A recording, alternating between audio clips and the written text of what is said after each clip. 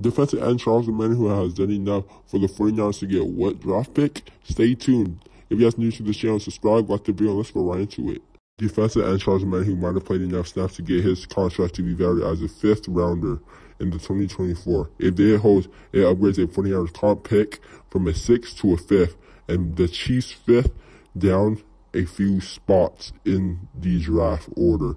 If you guys don't know, Charles Omenihu was traded from the Texans to the 49ers in 2021 mid-season. At the trade deadline, the 49ers got him for a future late-round pick, and now it might be a 6th or a 5th. Hopefully it is a 5th round pick for the 49ers in this trade they did with the Houston Texans. As he is, Charles Omenihu is currently on the Kansas City Chiefs. He had to play a certain amount of snaps for the 49ers to get this 5th round pick, and it has seemed like he has, but we are not confirming nothing.